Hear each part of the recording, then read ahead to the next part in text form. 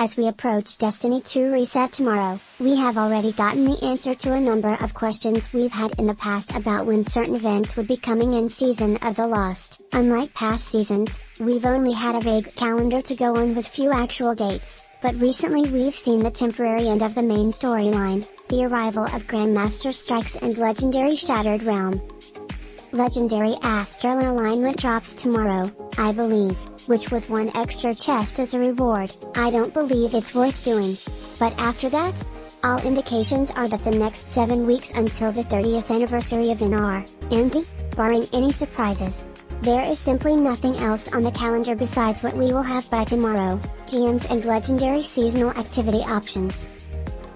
That leaves a large gap of time until December 7th when the 30th anniversary begins, which includes a free new 6-man activity and a paid dungeon, so that will be a time we can get back to consuming new content. This is not a huge shock, given that we always knew this was going to be a 6-month-long season, and there was going to be some downtime. It also may help explain why Bungie was so eager to nerf Festival of the Lost farming, so it lasts longer, as it's scheduled to run until November 2nd. But so far as we know, there is nothing planned for the entire month of November, past your usual Iron Banner and Trials. At least nothing listed on the calendar. I suppose that would be a good moment to debut some sort of secret, but I wouldn't bank on it. This is, of course, fine, and I'm not bringing this up to complain.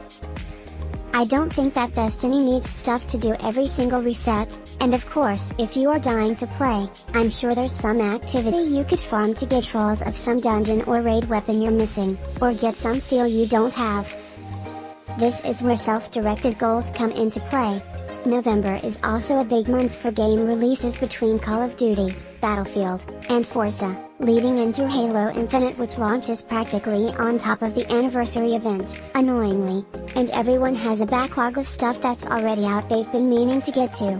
Then, this will lead into another stretch of time where we simply don't know what's going to happen. If the 30th anniversary stuff is concentrated into December, and that's when the dawning is too.